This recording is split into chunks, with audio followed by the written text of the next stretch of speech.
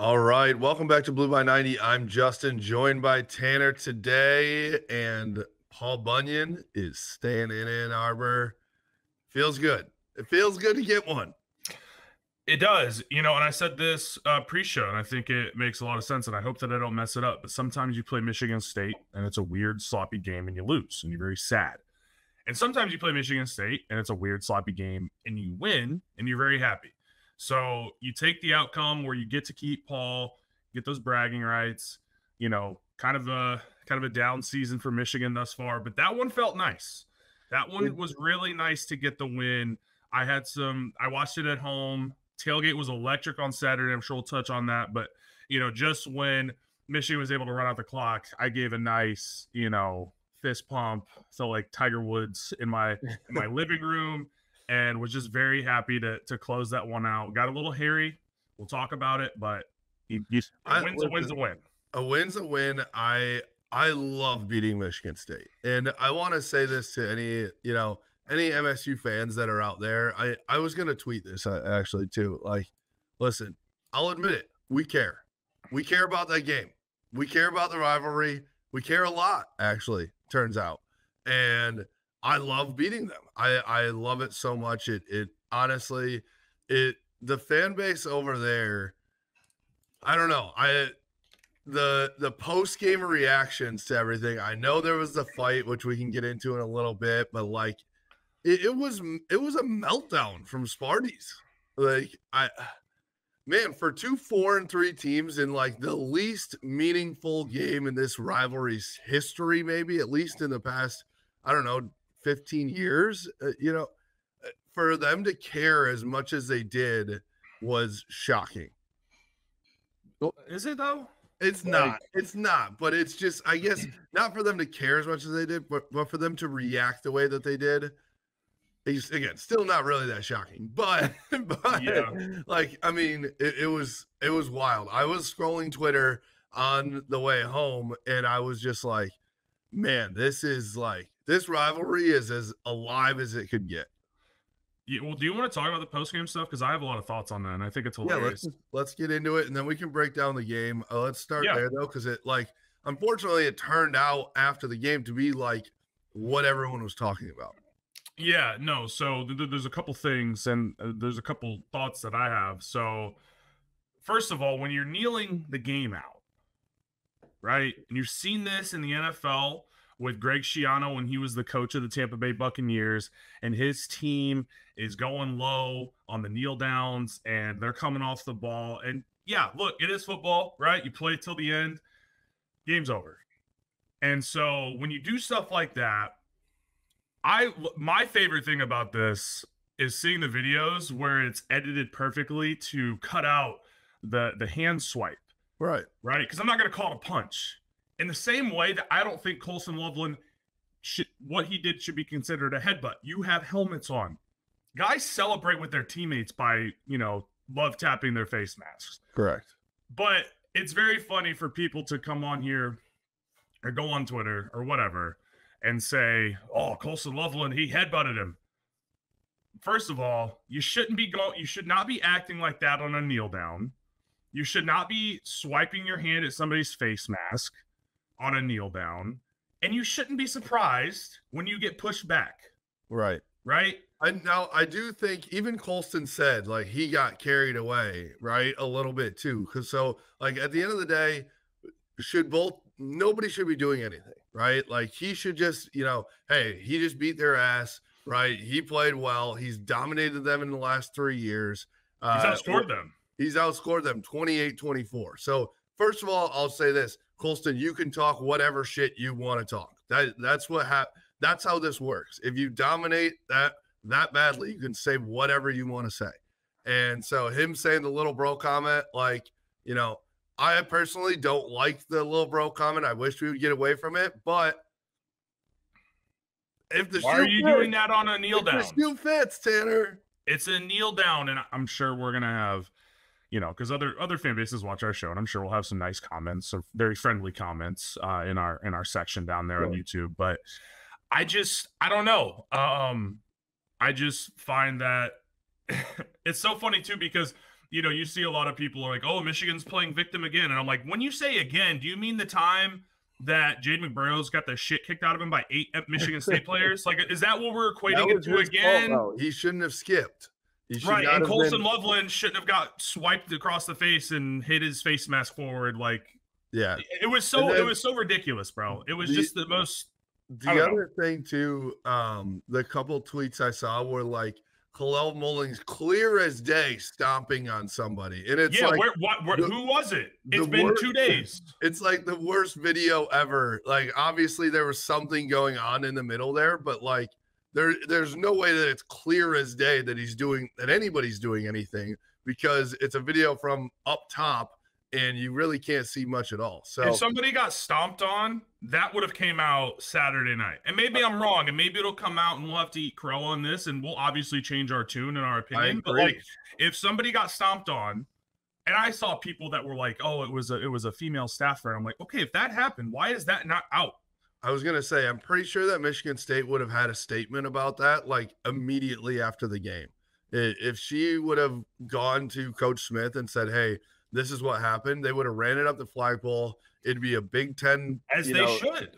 as they should for sure. If Kalel Mullings did that, then he should probably be suspended for multiple games, and they should take action. But I'd be shocked if it did happen and the Big Ten is not stepping in or there isn't a statement. So This would have been publicized. This would have been, this would have been released. There would have been some sort of, like you said, statement or just a leak, right? Like, yeah, right. they're not like, I don't think that the Michigan State beat would hold on to something like this. Like, it would get out there, right? So Correct. I don't know. I just don't, again, we could be wrong. And from what we know of Kalel Mullings, obviously you know Kalel a little bit better, but I've met Kalel's parents, great family, great kid, He, right? And like, it just would be extremely surprising to me if anything like that were to have happened. he's like literally one of the nicest guys that I've ever met. And for him, I'm sure you're in the heat of the moment. So things happen in that like in battle once you strap up the helmet, like guys can turn into different human beings for sure. But I'd still be surprised. I just like honestly, listen, I it's a rivalry. It's always gonna be, chippy. There's always been stuff like this. I mean, it hasn't just been since the tunnel incident. It hasn't just it's always been like this. I think that like if you ask anybody who's ever played in this game,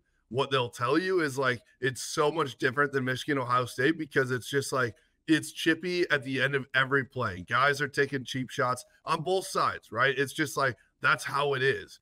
And I don't know that that's ever going to change. But hey, we tried. You and I, we did our We part. I extended the thought. olive branch. We tried to say, leading up to this, that we are going to have, we are going to try and make this rivalry a little bit more respectful. I do want to say shout out to Spartans Illustrated. They were great partners in Rivals for a Cause. North Peak Brewing as well. We were able to hit our goal of $5,000 raised for Mott Children's Hospital to fight pediatric cancer and fund pediatric cancer research. So pretty proud of that for both fan bases. I'll be honest too. Here's what I do know: Michigan State kicked our ass in fundraising. So I'll give it up to them. They fundraised a bunch of money for that. We did not pull our weight, so they did win that battle. I'd say we won the war, but I want to give them a little shout out there for sure. So No, absolutely. I mean, pediatric cancer. Thank God I've never personally had any sort of interaction with it, but obviously, especially I feel like if you're a sports fan, you see these feel good stories, or as feel good as they can be. Sometimes they're extremely sad. But I feel like you get some exposure to it, right? Because you watch the ESPN Make-A-Wish stuff, man, and now as a father, it's like I don't know. It's just it's right? different, right? It's a different perspective on things. So shout out to everybody that donated. I think it's just an incredible cause, and obviously cancer is such a difficult thing in the world for everyone to deal with. I mean, I've dealt with it personally, not pediatric, but then cancer is bad enough, and then you throw in the fact that it's a child. Probably maybe one of the worst things in the world that could ever happen. So the fact that our fan bases can come together and donate for a cause like that is awesome. And I'm sure there's tons of other causes out there, charitable organizations that are doing something about it, which is just something you love to see. So football aside, man, it's not important at the end of the day. It's about people, and these fan bases can come together. I think that's pretty awesome. For sure. And one more thing that I wanted to say on just the two fan bases right now is like post game, everyone's going at each other's throats on social media. The thing is, in person, I mean, I know it's before the game, but like how many it was That was like awesome. it was awesome. We had tons of MSU fans that were at the tailgate. A bunch of my friends came who are Sparties, but just kind of random people too, just showing up to the tailgate. And we like that is I think John Bacon put it out there. He's like he walked through the parking lots and the tailgates and everything. He said that's like one of the most unique things in college sports, that the Michigan State game is like the only game you'll ever find where every tailgate has some blue and some green, which I think is really cool. Because like at Michigan, Michigan Ohio State, other than JT Barrett coming to play Flip Cup with us, you don't see Ohio State fans at a Michigan tailgate very often, and vice versa. So it's really cool. I just think that like this rivalry just gets so damn personal for a lot of people On the internet. and Mostly on the it's so internet, true. right? On the Like, internet, you have to remember that it's not real life, right? yeah, Like, and look, dude, I talk shit, like yeah, but it's about the game, right? And some people, in both fan bases love to just take personal shots on the internet, which I think is, I don't know, I think that's crazy because you have no repercussions. And I'm not advocating for anybody to like get in fights, right? But like, you wouldn't say that in person because you would face repercussions, right? So yeah, it's a very interesting rivalry in that sense. But I thought the tailgate, the MSU fans, I mean, we were taking shot skis. It was great. Like it was so much fun. shout out to Truly and Sun Cruiser, because I loaded up our cooler with Truly, Sun Cruiser, and Hale IPA and Blue by 90 beer at 100 times. We had to set a record for beer drank on that. I mean, the Bongzilla is like I had opened a raspberry Sun Cruiser that I had taken one sip of, and it's on one of those, we had these round tables that are throughout the tailgate area, and we're loading up the Bongzilla with Sun Cruisers, and so I'm helping, and then I look and I'm like, what happened to that raspberry Sun Cruiser? Somebody grabbed it, poured it in the Bongzilla. I'm like, brother, I was drinking out of that. They're like, oh, I thought you had just opened it. I was like, no, that was my personal beverage. Thankfully, we had so much that I was able to grab another, no problem. And I'll tell you, the Sun Cruisers, pretty easy to go down on the Bongzilla, man, because there's no carbonation. You're not feeling bloated. And they're delicious. So shout out to Sun Cruiser, Truly. Still love the Truly with the carbonation, but sometimes you just want something nice, smooth. Don't want to worry about air bubbles getting in there when you're eating Tormina's pizza as well. Yeah. Just a great tailgate. I mean, shout out, we had Hale IPA and Sparta IPA. So if you like, we are truly accommodating everybody here. But let's talk about the game for a minute. Yeah. Let's get into it here. First thing I want to talk about is our guy, Davis Warren.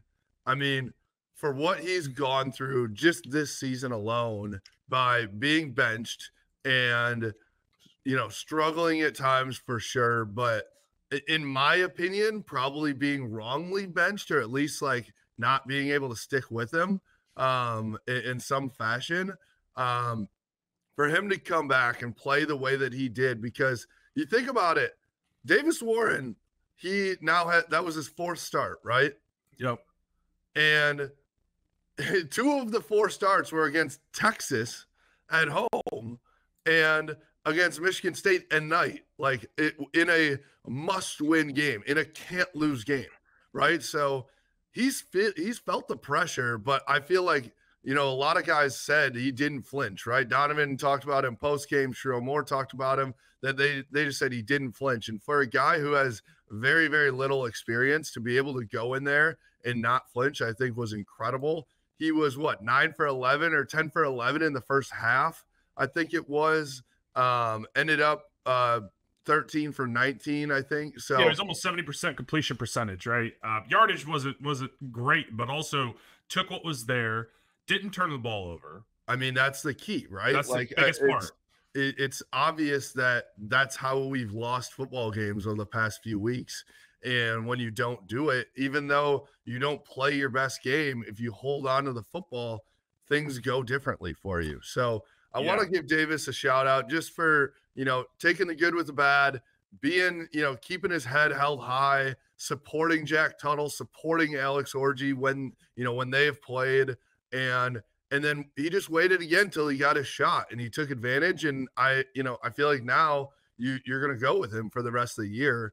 I also, as we're giving Davis Warren props, Alex Orji as well, dude. You have to give him props for being in the same situation essentially where you've gotten benched, you played poorly at times, but everybody, somebody said this to me yesterday, like it felt like everybody realized their role finally, right? Alex Orji realized his role and stuck with it.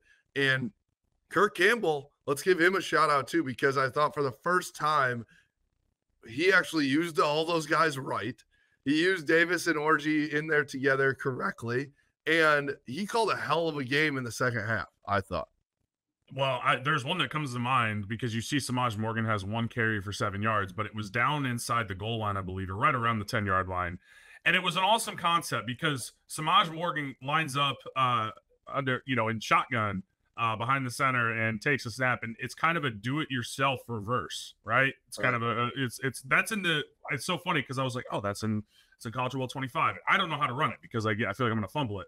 But so he goes to the short side of the field. He's got I can't remember who, but he's got a receiver coming back, so he can hand it off or pitch it, and then he keeps it and he gets us down inside the 3-yard line or whatever. It was a phenomenal play from Samaj and stuff like that. Was like, okay, this is like, obviously you can't do stuff like this on every single play or every single possession, but just having some of those wrinkles in there again, I started to really like what I've seen from Kirk last week. The kind of the pop pass, end around, kind of power sweep to Colston against Illinois. I loved that.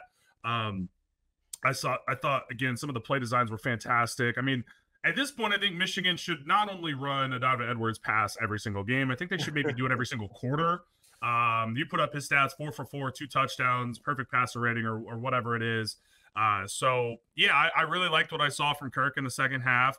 There were some times that, when Michigan has a chance up 24-17 to kind of put the game away, they go 3 and out, they go run pass. Dude, I still think that for whatever reason, we get so tight in that situation of like not being able to put the game away. And it caused the USC game to be closer, right? It caused the Minnesota game to be way too close because you took your foot off the gas. He doesn't seem to understand that he can still just run his normal offense, even when you go up and you're trying to milk the clock. No, absolutely. So, still some things to work on. It's going to be interesting to see how much they save. They clearly saved some things for Michigan State. Now, how much do you have in the bag for the number 1 team of the country coming in, right? And we'll talk about that later this week. But I just want to see some signs that, okay, they do have things in the repertoire, in the playbook that they can utilize in really big games where they got to have it. We got something for it, right? So, but yeah, I thought Davis Warren played really well given the circumstances. Wasn't going to wow you. He missed Colson on the first drive and everybody's freaking out. And then he was pretty much, I think, hit his next 10 passes. And that touchdown drive at the end of the first half, I thought was really, really good. I just thought they played really well. I thought too, honestly, I know you mentioned his stat line. If you look at it though, that's like a JJ McCarthy stat line in a game where we had to just battle it out, like from the last couple years where obviously if you're talking the Nebraska game of 52-7 or whatever that score was, then JJ McCarthy would light up the stat sheet. But in a lot of those games where we had to just be, very strategic and stuff, he probably would have gotten to, I would say 200 yards passing, JJ would have, but it was one of those, that's exactly what you want to see is 13 for 19, not 30 plus passes, right? Right. That's what we're looking for from these quarterbacks. Well, and if you look at it too, right? I mean, Michigan averaged 5.2 yards per play, which is all right. Michigan State was at 5.4. So Michigan State outgains Michigan by quite a bit. But, they had the ball for 37 minutes. Michigan had it for 23. So, you basically have the ball for about 35% of the game, right? So your stats are maybe not looking at, you don't run as many plays. And part of that was because Michigan State when we talk, whenever we talk about defense, I've got some thoughts on the defense. Even though they only gave up 17, they definitely, didn't necessarily It's carry their weight. amazing. It's amazing they only gave up 17. But Well, yeah, let's talk about that in a minute. I want to talk real quick, just about for the first time all year, I was like unbelievably pleased and surprisingly pleased with how Michigan responded to something. They showed that they had grit. They showed it was gut check time for sure. Michigan State comes out. They were from the get-go the more physical and tougher team, right? The first drive, obviously, it ending up in 0 points was gigantic for Michigan in the end. There's no doubt about that.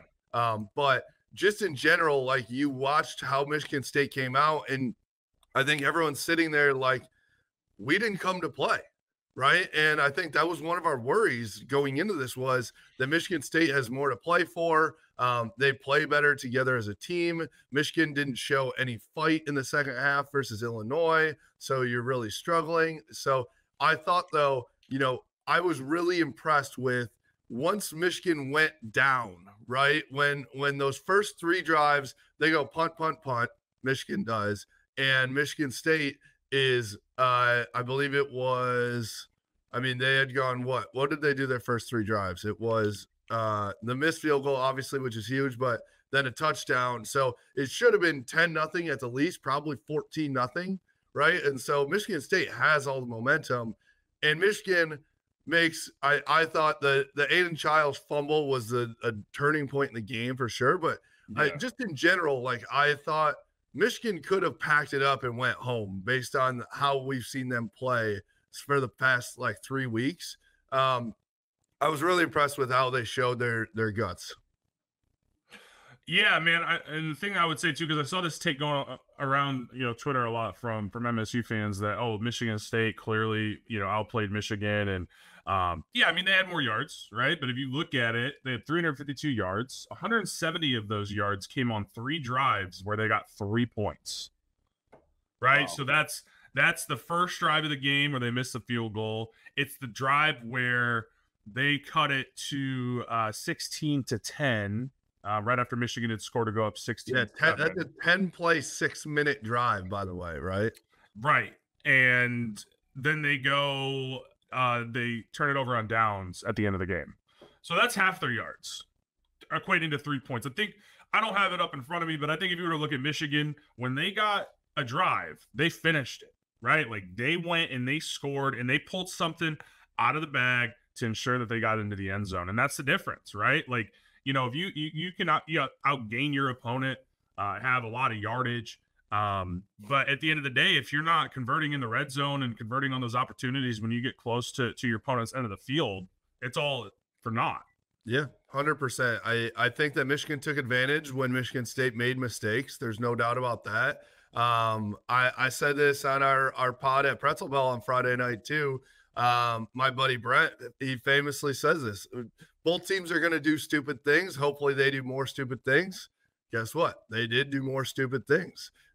So that's ultimately, though, that's college football, right? And for the first time in I don't know how many weeks, we didn't really make stupid mistakes at all, or very seldom did we. So, no penalties, no turnovers. No penalties, no turnovers. It's weird how you win when that happens, Tanner.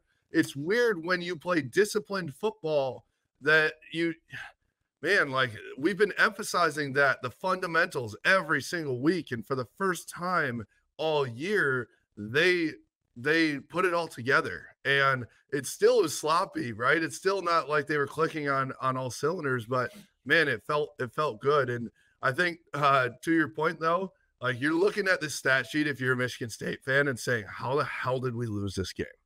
Right. And when they say like they were the better team, I'm not disagreeing. Like I think that they altogether, look pretty damn good. So I got to give Jonathan Smith some respect. I think that he has them playing above their talent level. Whereas, that's been something that is a criticism of Sharon Moore, that Michigan hasn't played up to their talent level.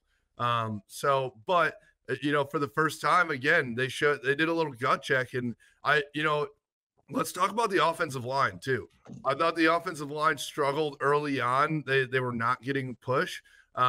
We wrote a story on it on blueby90.com as well. That Sherrone Moore actually in his post-game presser said that he challenged the offensive line.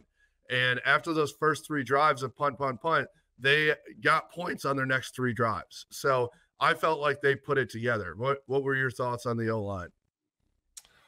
Yeah, I thought it was better. I thought it was improved. I mean, the run game was not great. But at the same time, I mean, Michigan was kind of just allowing Michigan State to get downhill, excuse me. And I felt that Michigan never really took advantage of the run game outside the tackle box. It was mostly in between the tackles. And Alex Orji was the most effective runner all night by far, 6 carries for 64 yards. But the one thing I want to say, everyone, not just us, but everyone has been critical of Evan Link. When Andrew Gentry went down, and I don't know what that injury was, but I don't think we're going to see Andrew Gentry the rest of the year. Evan Link, I think, played 37 snaps. Do you know how many pressures he gave up? I do. Zero. Yeah. That, talk about gut check, right? And that's a young kid, redshirt freshman, man. So he's what, 19 years old? That's a kid who can be a really good football player and was maybe thrown into the fire, had to overcome some adversity, and probably playing 10, 15, 20 pounds below where ideally he would be as an upperclassman. And so for him to be able to kind of face that adversity, lose his starting job, come back in due to injury, and play as well as he did, I think just speaks volumes, right? Right.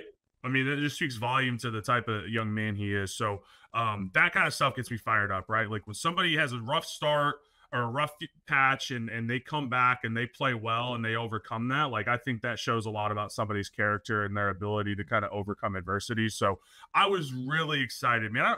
It's not fun to come on here and be like, like I don't know if you guys noticed, but like we say right tackle, like they're kids, man. At the end of the day, they are young guys who are just trying to figure life out, football out, school. They're trying to figure out what they want to do with their careers and all these sorts of things.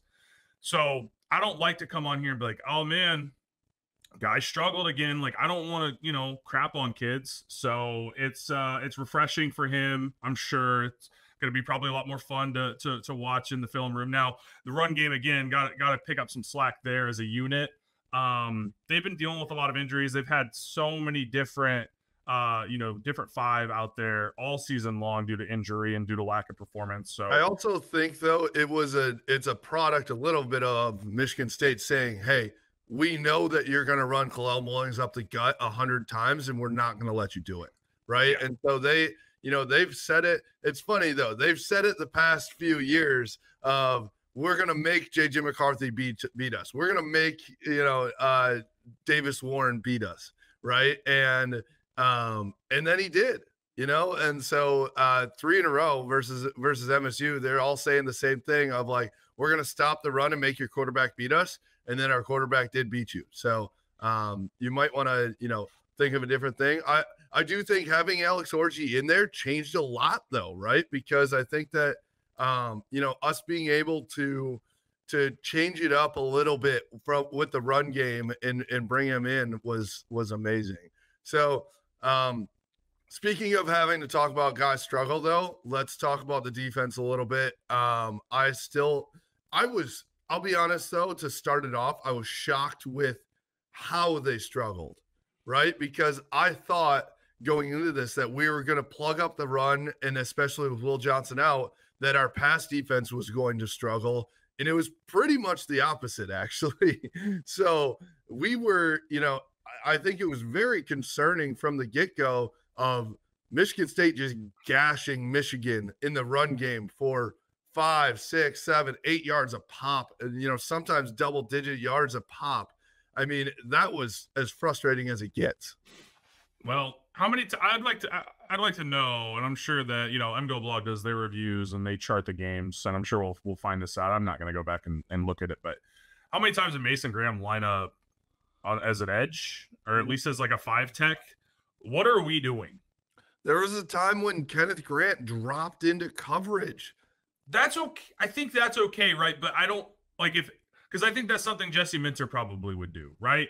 And I think the reason you do that is because you try to confuse Aiden Childs and say, okay, you have no idea where pressure's coming from. You have no idea who's dropping.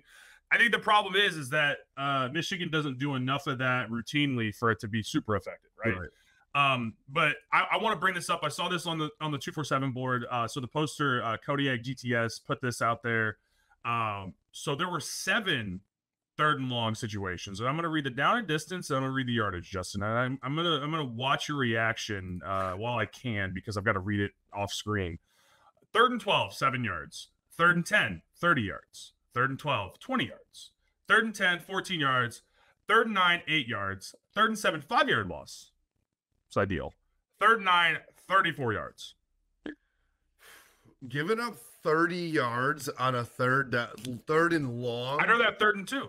Is feel more confident with a 3rd and 1. Crazy, man. I mean, the one I thought was a really good play call where Aiden Childs dropped it into was it the tight end or fullback maybe, or somebody? I think so. I thought that was a really good play call for them, to be honest, but still, like, so frustrating that you're letting that guy leak out.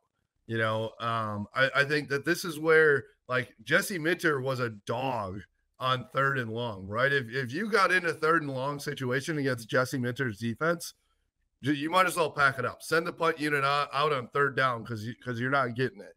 And this has happened all year long. Let's be honest. Like, if you can get off the field on 3rd down, the first half against Texas is actually a very different game, right? Yeah. That was like, it's been all year long where Michigan has dominated 1st and 2nd down and then gotten gashed on 3rd down. And that's how they keep, the offenses kept drives alive. And it's just so frustrating, man, as a fan. And I think it's defeating as a player too, when you're like, okay, we got him. Oh, no, we don't. Back it up. I think that's really frustrating. No, it is. And I think, again, I just like the tackling is bad. Pursuit angles are bad. The rush lane discipline, you get pressure on Childs. And yes, he's an athletic guy, but you don't have any discipline. Nobody's home to make the sack when you force him out of the pocket or force him up into the pocket. And just so many different things that you see that are just such a contrast from last year. And yes, again, we know they've lost players, but there's still a lot of guys here that should be able to play and be able to wrap up and make tackles. I mean, Makari Page had one of his worst games tackling that I've seen in his Michigan career. So I don't understand what changes could go into effect to make a team worse at tackling. It's one thing if a younger guy is struggling, but when it's guys that we've seen be extremely consistent at Michigan and make plays throughout their career, start the moment you switch to, a new coaching staff, just start to kind of stink it up. It's like, well, we've seen these guys play well.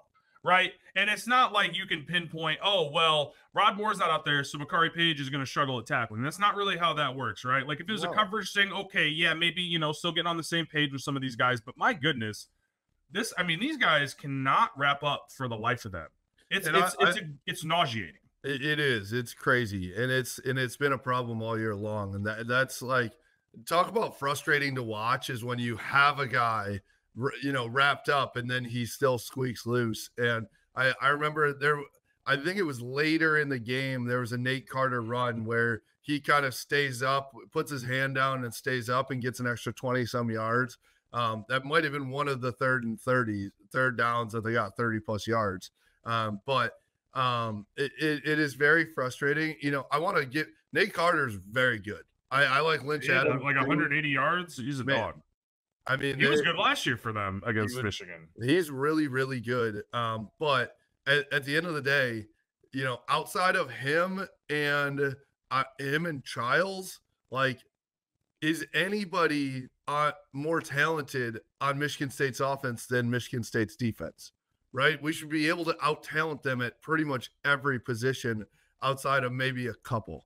Right? And so that's where you're sitting here like, man, you should. If you're looking at on paper Michigan State's offense versus Michigan's defense, Michigan shouldn't let up more than 7 points on the game. And I think to your point, the way that they gave them up is the most frustrating, where right from the get-go, Michigan State is just pounding the ball and Michigan is letting them let him through like a sieve. And then, like you said, the missed tackling is just so frustrating. So, as much as it looks like you played well because you only gave up 17, I think it's, if you look a little bit deeper, not so great for Michigan's defense, and they still have a lot to clean up. The one thing I will say, like, I know in Giles, 17 for 23 is a great, that's a great passer percentage, completion percentage, but, you pretty much bottled him up and didn't let him do crazy Aiden Childs things, right? Yeah. Yeah, and the one thing I would say too, and I want to touch on 2 points with this one stat here. Do you know who's leading the NFL in points a game against?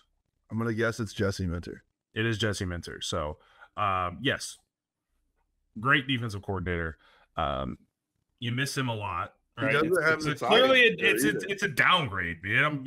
Whatever you want to say, because Wink Martindale with the Giants, with the Ravens, has not really been great for, a few years at least, when he was with the Ravens. So, second point I'd like to make, no one gives a shit about your science, brother, because Jesse Minter is showing how good of a defensive coordinator he is. It does not matter. He is going to be an NFL head coach in the next 2 years, and he's going to win a lot of football games.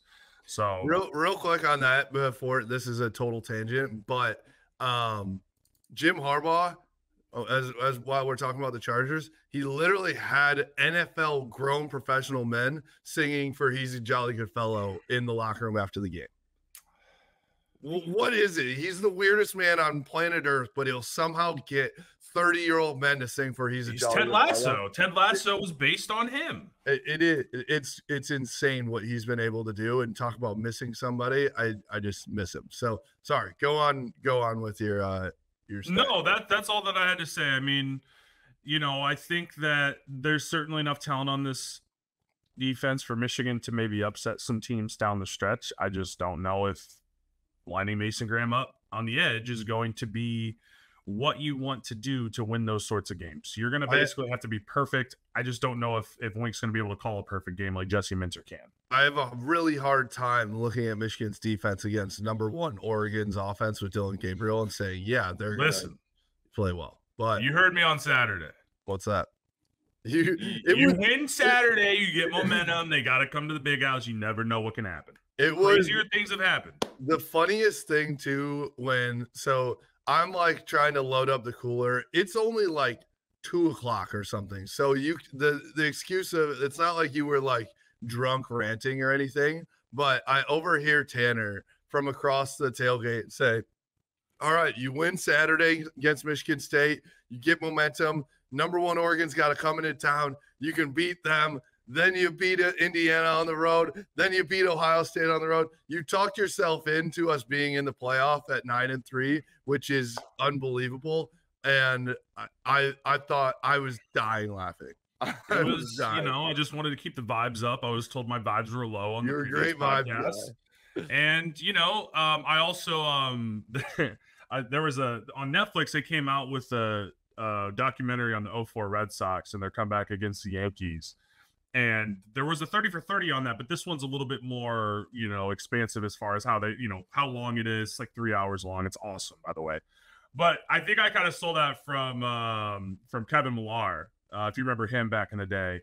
But he was like telling, I think it was Dean Shaughnessy, who's a Boston, writer in the sports world in Boston, and he's like, don't let us win tonight, because Game 5. We got Pedro, Game 6, Schilling, Game 7, anything can happen. And that was basically my mantra of like, you never know what could happen. Michigan, Ohio State, the game, you never know what could happen, right? So, we'll talk about Oregon. I was a little overzealous, I'm going to be honest. But hey, you know what? 5-3, back on schedule. Still should have been 7-1 coming into the Oregon game, like I said a month ago, but it is what it is.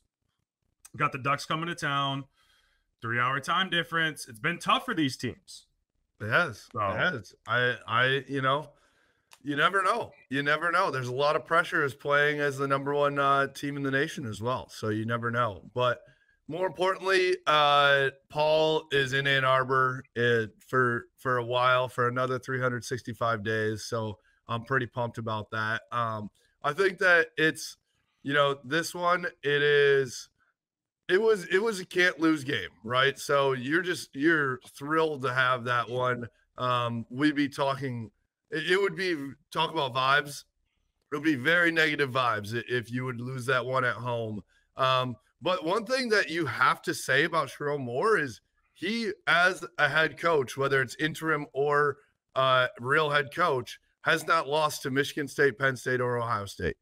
So, I mean, pretty damn good. I think that's something you have to put an emphasis on if you are the head coach of Michigan, and it's something that a lot of people pre 2021 just crushed Jim Harbaugh for, was not being able to beat his rivals, and he's the first guy to beat Michigan State in his first year as head coach, like ever, or 1948. 1948, right? So 76 years ago. That's a long time. And also just in general too, like I think the stats were out there of Michigan hadn't beaten a decent Michigan State team in a long time. The only time that Michigan had beaten, Michigan State was when they were 3-9 or 4-8 or whatever else. So even though this is Michigan State's still 4-4 and they're in year one after bringing on Jonathan Smith, I still think that's a good win. You can feel good about that win because they're a program that is on the rise, I think, right now. And Sherrone Moore is going to have to keep up. Like that is, something you can't count them out. They're not, Mel Tucker less Michigan State anymore. So I think you feel good about getting this one, right? Well, I was going to say to your point about, how Jim Harbaugh was crushed. Remember the stat they would bring up, and it was true, but they would say, hey, well, Michigan in their last 6 versus Michigan and Ohio State, Michigan State and Ohio State are 1-5. You know what they are their last 6 against Michigan State and Ohio State now, Justin? 6-0. Love that shit. Love that shit. So, and 9-0 if you count Penn State, right? So yeah. Yeah, man. I mean, it's one of those things where things have kind of turned on its head, and rivalries go back and forth, and so there will be moments where Michigan will lose some of these games. But for now, sitting here, last 6, feeling pretty good about things. It's funny, those graphics don't quite make the rounds as much as the 1-5 ones do. Yeah, it's kind of weird. I don't know. Maybe we could put something together for Ryan Day, just as a token of our friendship, and just. By the way, they should have lost to Nebraska. I'm just saying anything can happen. Yeah, it's in the shoe. That team kind of stinks right now. That team should have lost to Nebraska. And if Nebraska scores on 4th and goal, it's the running back doesn't stretch the ball. It's 4th and goal. If he fumbled, then so be it. Like he would have scored if he just stretches the ball.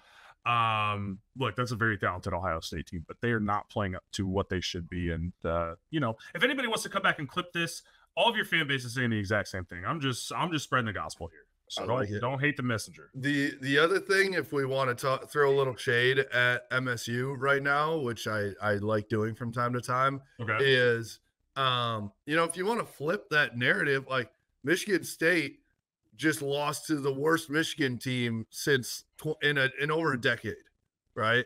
Yeah, we don't count 2020. I mean, that's just like a fake year, which then invalidates Ryan Day's 1 playoff win. So I'm down with that. Yeah, I mean, it's definitely the worst team since 14, I would say, because people talk about the 2017 team. The 2017 defense was very good, very, very good, and put Michigan in a position to win most of its games, except for Penn State that year. So, yeah, I think, hey, sometimes you got a bad team, and you still win some of your rivalry games, which I'll take. Also, if last thing here, if you would have told me that Kalel Mullings was going to have 13 carries for 18 yards, I'd be like, okay, what did we lose by 30? There's no way we scored a single point, right? So again, I just want to give this team credit for finding a way. I want to give real quick. I just thought of this because I know my prediction was close. I said 24-20. You know who was spot on? Our boy DJ Array, 24-17. He called it. 17. I love that. I was 3 points off. I basically just copied his. Like, well, I can't take 24-17. I got to take 24-20. But I think Nolan said 24-17 as well in the group chat. So shout that's out just to a Nolan. classic. Like, I don't know if we're gonna win, but I think we probably will win. Score prediction, right? Like, that's what I just throw out there. I throw that out there a It lot. was like, hey, if we're going to win, it's going to be ugly and close. So that's going to be my. It was a rock fight. It was to your point, sloppy and like a rain game, even though there was no rain. I also want to say shout out to the Spartan Illustrated guys. But do you think Paul knows who Josiah Stewart is now? Probably not still, but Okay, that's fair. but he should. He should. On our live pod on Friday at the Pretzel Bell, shout out Pretzel Bell, I brought up Josiah Stewart, and our good friend Paul from Spartan Illustrated said, I don't know who that is. And then he had a huge forced fumble sack on Eden Childs to give Michigan an additional 3 points. And if Kenny Grant had picked that ball up, he would have scored. But he was traumatized from the USC game. He did. He You said could that literally too. like see it in his actions that he was like, "Nope, I'm falling on this thing." He would have scored because he kind of got up and looked around. Was like, "Ah, shit, there's nobody around me." Yeah, he would have scored. It would have been because we said we need a big man touchdown. That would have been electric if he scored there. But hey, that was the play of the game, in my opinion. That was, and also that was I think Jonathan Smith is very smart and like calculated in his risks. That was dumb to try to score with 17 seconds left from your own 30 with a turnover prone quarterback. Like that's what's going to happen. Like I feel like if you're a Michigan State fan, you're like, you already know what's going to happen in that scenario when you're going out. Like that's exactly how Aiden Childs, that's the play that's made there. So absolutely. I think if you're Michigan State, I know you're it would have been what 7-7 at the time. 7-6. So yeah, we missed the or we didn't convert on the yeah. There's got to be a conversation about the both the punter and the holder. Kind of rough season, unfortunately. For a guy who last year was really good in the first half of the season, I don't know what happened. Like I don't know either, man. I think it's got to be mental. It's got to be mental. Yeah, you need like a sports psychologist type of figure, and rest in peace to Grant Varden. These are the things that Greg would sell at, right? Like, so yeah, it's one of those things that's tough to see because a kid who I thought had a potential to play in the NFL and has just been really struggling. But then you couple in, not only are we seeing Michigan struggle and kind of the punt game and where they maybe could use some better field position success, then you have a muffed snap, right? And it takes a point off the board. That could have been huge, right? And thankfully Michigan was able to get back with the 2 point, but dude, that's like those are the things that can lose you games, right? Like you point to and I mean, let's be honest, them missing the field goal with Jonathan Kim, who's probably the best kicker in the Big Ten, maybe the country. Like he had 6 field goals a week ago, right? And them missing a field goal from the 5-yard line lost them the game, in my opinion, right? Like that changes everything. So I know we ended up winning by 7, but still, like if they go up there and it's 10-0, right? It's tough. So, yeah, I think that you're just happy to get this one for sure. If you're Michigan, you're happy to walk away with this one. The last thing that I want to chat about, this could open up a whole can of worms, but is Michigan 7-1 if Davis Warren is the starting quarterback all the way through? I don't know, man. I watch him throw the ball. It comes out a lot with a lot more velocity than any of the other guys on the roster. I think he processes information a little bit quicker, and I also think he has the most room to grow. He's got the most potential. He's got the highest ceiling. Maybe outside of Alex Orji, if Alex Orji was able to, can we combine these guys? Like we just morph them into one quarterback. Yeah. I don't know. It's tough to say. I think defensively against Washington, especially, the team really kind of struggled. Yeah, but at the end of the day, you are in that game think about how many drives you gave up against Washington and got nothing. Sure. The first 3 with Alex Orji, and then 2 of them with a fumble and an interception by Tuttle, right? And so I'm not saying that you can't come out here and say that Davis Warner was going to make 0 mistakes, right? He was going to have 0 turnovers because that's not what it showed in the first, in his starts. But if Davis Warren was able to play like he did on Saturday, where, it's nothing crazy. You're not doing anything nuts. But we said that from the get go, man. From before the season, I said you never really asked JJ to do anything crazy unless it was like 3rd and 12 and he'd have to do JJ things. But after that, it's you're running a very calculated offense, and that's exactly what they did on Saturday. So kind of frustrating to see that now. I mean, hindsight's 2020, of course, and I think that it's after the Arkansas State game, it was like, okay, we got to see what else we have, right? But here we go. I just want to give him another shout out because, man, I think that anybody would have given him like, hey, you shut it down after you throw 3 picks in a game and you get benched, and you haven't played in 4 weeks now, 3 weeks. So it's like, okay, for you to be able to come back and play the way he did was phenomenal. So got to give it up to him. But hey, listen, Paul lives in Ann Arbor. Life is always good when Paul's in Ann Arbor, so I'll take that for sure. But we'll be back in the big house this week. Number 1 team coming into town. So you never know. You never know what can happen. You just don't ever know what will happen. You never know. So for us, you can follow us at Blue by 90 on Twitter, Instagram, Facebook, at Blue by 90 podcast on YouTube, and blueby90.com. We appreciate you. Go Blue. Go Blue.